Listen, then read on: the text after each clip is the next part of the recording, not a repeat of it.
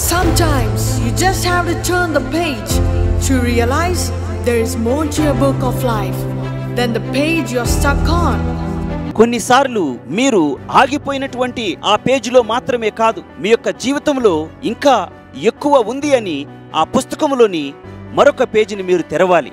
Stop being afraid to move on. Close this chapter of hurt and never reread it again. ముందుకు వెళ్ళటానికి భయపడటము ఆపండి. గాయాల పాలైనటువంటి ఈ యొక్క అధ్యాయాన్ని మీరు మూసివేయండి. మరి ఎన్నడూ కూడా దాన్ని తిరిగి చదవకండి. It's time to get what your life deserves and move on from the things that do not deserve you. మీ యొక్క జీవితంలో మీరు పొందుకోవలసినటువంటి వాటి కొరకు మీరు ముందుకు వెళ్ళేటువంటి సమయం ఇది. మిమ్మును పొందేటువంటి వాటికి మిమ్ములను కలిగి ఉండేటువంటి అర్హత లేదు.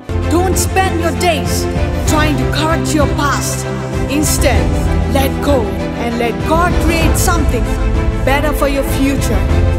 మీ యొక్క గతాన్ని సరిచేసుకుంటూ మీ యొక్క దినాలను మీరు గడపకండి. అందుకు బదులుగా మీరు దాన్ని వదిలిపెట్టండి. దేవుడు మీలో వాటికంటే గొప్ప వాటిని మీ భవిష్యత్తు కొరకు తయారు చేయడానికి ఆయనకు అవకాశం ఇవ్వండి. God bless you all. దేవుడు మీ అందరిని ఆశీర్వదించును గాక. Dear brothers and sisters, now we are going to meditate a few scriptures. Psalm chapter 4 verses 8. In peace I will lie down and sleep, for you alone, Lord, make me dwell in safety. Proverbs chapter 3 verses 24. When you lie down, you will not be afraid. When you lie down, your sleep will be sweet. Psalm chapter 3 verses 5. I lie down and sleep. I wake again, because the Lord sustains me.